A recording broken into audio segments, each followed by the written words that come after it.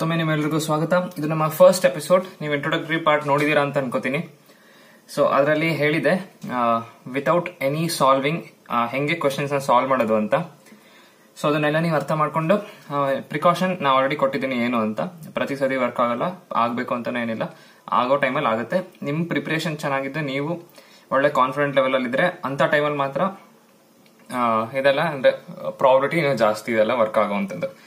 4 question ತಗೊಂಡಿದ್ದೀನಿ 2011 ಹೇಳಕ್ಕಿಂತ ಮುಂಚೆ, ಶುರು ಮಾಡೋಕ್ಕಿಂತ ಮುಂಚೆ ಇದನ್ನಂತೂ ಹೇಳಲೇಬೇಕು. ನೀವು ಇನ್ನು ಮಾಕ್ ಟೆಸ್ಟ್ ಗೆ ರಿಜಿಸ್ಟ್ರೇಷನ್ ಮಾಡಿಸಿಲ್ಲ ಅಂತಂದ್ರೆ ನಾನು ಪರ್ಸನಲ್ ಆಗಿ ಕೊಡ್ತಾ ಇರೋಂಥ mock test exactly CET environment ತರನೇ ಇರುತ್ತೆ. Very similar timings. ನಾನು ಅದ್ರದ್ದು ಲಿಂಕ್ ಡಿಸ್ಕ್ರಿಪ್ಷನ್ ಅಲ್ಲಿ ಕೊಟ್ಟಿದ್ದೀನಿ ರಿಜಿಸ್ಟ್ರೇಷನ್. ಹಾಗೆ ನೀವು ಇನ್ನು ಫಾರ್ಮುಲಾ ಬುಕ್ ತಗೊಂಡಿಲ್ಲ ಅಂತಂದ್ರೆ ನಾನೇ ಪರ್ಸನಲ್ ಆಗಿ ಬರೆದಿರುವಂತ ಫಾರ್ಮುಲಾ ಬುಕ್ ನೀವು ತಗೊಳ್ಬಹುದು. ಸೊ ಅದಕ್ಕೂ ನಾನು ಲಿಂಕ್ ಡಿಸ್ಕ್ರಿಪ್ಷನ್ ಅಲ್ಲಿ ಕೊಟ್ಟಿರ್ತೀನಿ. ಹಾಗೆ ಪಿನ್ ಕಾಮೆಂಟ್ ಅಲ್ಲೂ ಬೇಕಾದ್ರೆ ಹಾಕಿರ್ತೀನಿ. ಬಟ್ ಡಿಸ್ಕ್ರಿಪ್ಷನ್ ಅಲ್ಲಿ ಅಂತೂ ಗ್ಯಾರಂಟಿ ಇದ್ದೇ ಇರುತ್ತೆ. ಸೊ ಈ ಮಾತು ಹೇಳ್ತಾ ಈ ವಿಡಿಯೋನ ಶುರು ಮಾಡೋಣ. 4 ಕ್ವೆಶನ್ ಇದೆ. ಒಂದು ಸ್ವಲ್ಪ ರೇ ಮತ್ತೆ ವೇವ್ ಆಪ್ಟಿಕ್ಸ್ ರಿಲೇಟೆಡ್, ಇನ್ನೊಂದು ಎಲೆಕ್ಟ್ರಾನ್ ಪ್ರೋಟಾನ್ ಮಾಸ್ ಬಗ್ಗೆ, ಆಮೇಲೆ ಇನ್ನೆರಡು ಮತ್ತೆ ವೇವ್ ಆಪ್ಟಿಕ್ಸ್ ಬಗ್ಗೆನೆ, ಕ್ರಿಟಿಕಲ್ ಆಂಗಲ್ ಮತ್ತೆ ಲೈಟ್ ವೇವ್ಸ್ ಇದ್ರ ಬಗ್ಗೆ. ಸೊ 4 ಕ್ವೆಶನ್ ಎಲ್ಲವುದು 2011 ಪೇಪರ್ ಅಲ್ಲೇ ಬಂದಿರುವಂತದ್ದು, KCET 2011 ಪೇಪರ್. ಸೊ ಕ್ವೆಶನ್ ಓದೋಣ.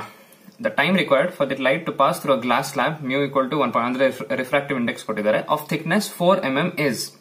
ಅಂದ್ರೆ ಏನ್ ಕೇಳ್ತಾ ಇದಾರೆ, the time required for the light to pass. ಅಂದ್ರೆ ಒಂದು ಸ್ಲಾಬ್ ಇದೆ, ಅದರದ್ದು ರಿಫ್ರಾಕ್ಟಿವ್ ಇಂಡೆಕ್ಸ್ 1.5 ಅಂದ್ರೆ ಗ್ಲಾಸ್ ಅಂತಾನೆ ಅರ್ಥ.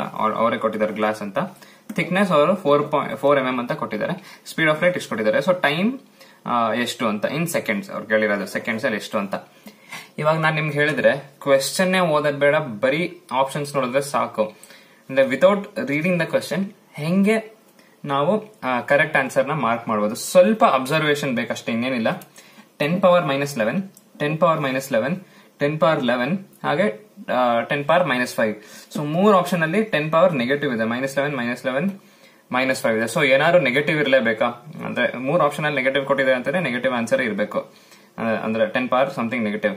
ಸೊ ಈ ಆಪ್ಷನ್ ನ ಎಲಿಮಿನೇಟ್ ಮಾಡಿ. ನೆಕ್ಸ್ಟ್ ನೋಡಿ, 1 × 10 power -7, 2 × 2 × 2 × ಸೊ 3 ಆಪ್ಷನ್ ಅಲ್ಲಿ 2 × ಇದೆ. ಸೊ ಇದು ಕಿತ್ತಾಕಿ 11, 11, 11 3ರಲ್ಲಿದೆ, ಇದು 5. ಸೊ ಯಾಕೋ ಅಂದ್ರೆ ಇದೊಂದನ್ನೇ ಯಾಕೆ ಕೊಡ್ತಾರೆ? So ಮಿಕ್ಕಿರೋದೇನು 2 × 10 power -11. ನೀವು ಅಕಸ್ಮಾತ್ ಇದನ್ನ ಮಾರ್ಕ್ ಮಾಡ್ತೀರಾ ಅಂತಂದ್ರೆ ನಿಮ್ಮ ಆನ್ಸರ್ ಕರೆಕ್ಟ್ ಆಗೋ ಪ್ರಾಬಿಲಿಟಿ ತುಂಬಾ ಜಾಸ್ತಿ ಇದೆ. ಈ ಕೇಸಲ್ಲಿ ಕರೆಕ್ಟ್ ಆಗುತ್ತೆ. ನೆಕ್ಸ್ಟ್ ಕ್ವೆಶನ್ ನೋಡೋಣ. ನೆಕ್ಸ್ಟ್ ಕ್ವೆಶನ್ ಏನ್ ಹೇಳ್ತಿದೆ ಅಂತಂದ್ರೆ,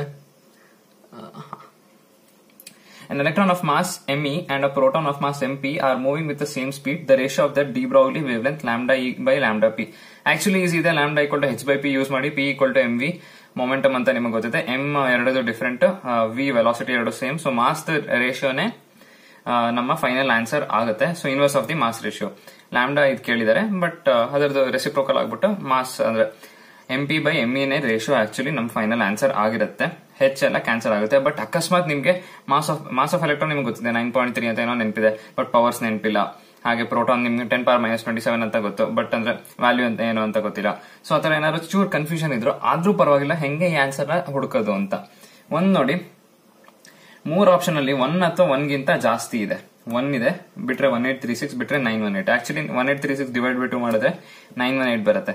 ಬಟ್ 2 ಆಪ್ಷನ್ ಅಲ್ಲಿ ನಮ್ಗೆ 1836 ಕೊಟ್ಟಿದ್ದಾರೆ. ಸೊ ಆಪ್ಷನ್ ಅಲ್ಲಿ ಅಂತೂ 1836 ಇರಲೇಬೇಕು. ಸೊ ಸೇಫ್ ಆಗಿ ನೀವು ಇದು ಮತ್ತೆ ಈ ಆಪ್ಷನ್ ನ ನೀವು ಡಿಲೀಟ್ ಮಾಡಬಹುದು. ಬಟ್ ಗ್ರೇಟರ್ ದನ್ 1 2 ಆಪ್ಷನ್ ಅಲ್ಲಿ ಇದೆ. ಒಂದು ಪಾಸಿಟಿವ್ 1836, ಇನ್ನೊಂದು 918. ಎಲ್ಲೋ ಡಿವೈಡ್ ಬೈ 2 ಮಿಸ್ಟೇಕ್ ಮಾಡ್ಬಿಡ್ತಾರೆ ಅಂತ ಅನ್ಬಿಟ್ಟು ಅವ್ರು 918 ಕೊಟ್ಟಿರ್ತಾರೆ. ಸೊ ನೀವು ಅಕಸ್ಮಾತ್ ನೀವು ಆನ್ಸರ್ ನೀವು ಏನಾದ್ರು ಗೆಸ್ ಮಾಡೋಂಗಿದ್ರೆ ಇಂಟೆಲಿಜೆಂಟ್ ಆಗಿ, ನಾನಂತೂ ಆಪ್ಷನ್ ಬಿ ಗೆಸ್ ಮಾಡ್ತಿದ್ದೆ. ಬಿಕಾಸ್ ಅಂದ್ರೆ 1 ಅಥವಾ 1 ಗಿಂತ ಜಾಸ್ತಿ ಇನ್ನೂ 2 ಆಪ್ಷನ್ ಅಲ್ಲಿ ಇದೆ. ಇದು ತುಂಬಾ ಚಿಕ್ಕ ಫ್ರಾಕ್ಷನ್. ಇದು 0.000 ಎಷ್ಟೋ ಬರುತ್ತೆ. ಇದು 1/1000 ಗಿಂತನೂ ಕಮ್ಮಿ, 0.0001 ಗಿಂತನೂ ಕಮ್ಮಿ ಬರುತ್ತೆ. ಸೊ ಅದು ಒಂದೇ ಆಪ್ಷನ್ ಕೊಟ್ಟಿದ್ದಾರೆ. ಅಕಸ್ಮಾತ್ ಆತರ ಇದ್ರೆ ಇನ್ನೂ 2-3 ಆಪ್ಷನ್ ಅಲ್ಲಿ ಕೊಟ್ಟಿರೋರು, ಬಟ್ ಆ ಕೇಸ್ ಇಲ್ಲ. ಸೊ ಆಪ್ಷನ್ ಬಿ ಈ ಸತಿ ನೀವು ಅಕಸ್ಮಾತ್ ಮಾರ್ಕ್ ಮಾಡಿದ್ರೆ ನಿಮಗೆ ಕರೆಕ್ಟ್ ಆಗೋ ಚಾನ್ಸಸ್ ಇದೆ. ನೆಕ್ಸ್ಟ್ ನೋಡೋಣ. ಇಲ್ಲಿ ನಿಮ್ಗೆ ಸಖತ್ ಮಜಾ ಬರುತ್ತೆ. ಯಾಕೆ ಅಂತ ಹೇಳ್ತೀನಿ. ನನಗೆ 2 ಕ್ವೆಶ್ಚನ್ ಇವಾಗ ಸಾಲ್ವ್ ಮಾಡಕ್ ಗೊತ್ತಿಲ್ಲ, ಬಟ್ 2ರಿಂದ ರಿಲೇಟೆಡ್ ಇಟ್ಕೊಂಡು ಆಪ್ಷನ್ಸ್ ನೋಡ್ಕೊಂಡು ನಾನು ಸಾಲ್ವ್ ಮಾಡ್ತೀನಿ. ನೋಡಿ ಹೆಂಗೆ ಅಂತ. 2 ಈ ಕ್ವೆಶ್ಚನ್ ಕೇಳಿದ್ಮೇಲೆ ನಾನು 3 ಕ್ವೆಶ್ಚನ್ ಬಿಟ್ಟು ಈ ಕ್ವೆಶ್ಚನ್ ಕೇಳಿದ್ರು ಪೇಪರ್ ಅಲ್ಲಿ. ಸೊ ನಾನು ಹಂಗೆ ಅಬ್ಸರ್ವ್ ಮಾಡ್ತಿದ್ದೆ ಪೇಪರ್ ಅಲ್ಲಿ. ನನಗೆ ಅಂದ್ರೆ ಇದ್ರ ಫಾರ್ಮುಲಾ ನನಗೆ ಗೊತ್ತಿರಲಿಲ್ಲ, ಬಟ್ ಮುಂದೆ ಅಬ್ಸರ್ವ್ ಮಾಡಿದ್ರೆ ಸೇಮ್ ಸಿಮಿಲರ್ ಕ್ವೆಶ್ಚನ್ ಕೇಳಿದ್ದಾರೆ. ಈ ಕ್ವೆಶ್ಚನ್ ಹೆಲ್ಪ್ ಇಂದ ನಾನು 2ರದ್ದು ಕರೆಕ್ಟ್ ಆನ್ಸರ್ ನಾನು ತಗೊಂಡೆ. 2ರದ್ದು ಎಕ್ಸ್ಟ್ರಾ 2 ಮಾರ್ಕ್ಸ್ ನನಗೆ ಬಂತು. ಈ 2 ಅಂದ್ರೆ ಗೊತ್ತಿಲ್ಲದೇನು 2 ಮಾರ್ಕ್ಸ್ ಎಕ್ಸ್ಟ್ರಾ ಬಂತು. ಹೆಂಗೆ ಅಂತ ಹೇಳ್ತೀನಿ. Wave length of given light waves is in air is and in medium R 6000 ಆಂಗ್ಸ್ಟ್ರಾಮ್ಸ್ and 4000 ಆಂಗ್ಸ್ಟ್ರಾಮ್ಸ್ respectively. Critical angle ಕೇಳಿದ್ದಾರೆ, ನಿಮಗೆ ಫಾರ್ಮುಲಾ ಗೊತ್ತಿದ್ರೆ ಹಾಕ್ಬೋದು, ತೊಂದರೆ ಇಲ್ಲ. ನನಗೆ ಫಾರ್ ಎಕ್ಸಾಂಪಲ್ ನನ್ಗೇನು ಗೊತ್ತಿಲ್ಲ, ಕ್ರಿಟಿಕಲ್ ಆಂಗಲ್ ಅಂದ್ರೆ ಏನು ಅಂತ ಗೊತ್ತಿಲ್ಲ, ವೇವ್ ಲೆಂತ್ ಇಟ್ಕೊಂಡು ಏನ್ ಮಾಡೋದು ಅಂತ ಗೊತ್ತಿಲ್ಲ. ಸ್ವಲ್ಪ ಅಬ್ಸರ್ವ್ ಮಾಡಿದ್ರೆ 4000 ಡಿವೈಡ್ ಬೈ 6000 ಮಾಡಿದ್ರೆ 4/6 2/3 ಅಂತ ಬರುತ್ತೆ, ಅಥವಾ ಉಲ್ಟಾ ಮಾಡಿದ್ರೆ 3/2 ಬರುತ್ತೆ. ಸೊ 2/3 3/2 2/3 3/2 ಕೊಟ್ಟಿದ್ದಾರೆ. tan inverse tan inverse sin inverse sin inverse. So ಅಂದ್ರೆ ಒಂಥರ ಎಲ್ಲ 4 ಆಪ್ಷನ್ ಬ್ಯಾಲೆನ್ಸ್ ಇದೆ. tan inverse 2/3 tan inverse 3/2 ಕೊಟ್ಟಿದ್ದಾರೆ, sin inverse 2/3 sin inverse. So guess ಹೆಂಗಪ್ಪ ಮಾಡೋದು ಅಂತ, ಅದಕ್ಕೋಸ್ಕರ ಸೇಮ್ ಪೇಪರ್ ಅಲ್ಲಿ ಅವ್ರು ಇನ್ನೊಂದು ಕ್ವಶನ್ ಕೊಟ್ಟಿದ್ದಾರೆ ನಿಮ್ಗೆ, ಅವರು ಒಂಥರ ಹೆಲ್ಪ್ ಮಾಡಕ್ಕೆ ಅಂತಾನೆ ಅನ್ಕೊಳ್ಳಿ. ಅವ್ರು ಏನ್ ಕೊಟ್ಟಿದ್ದಾರೆ, critical angle of a certain medium is sin inverse 3/5.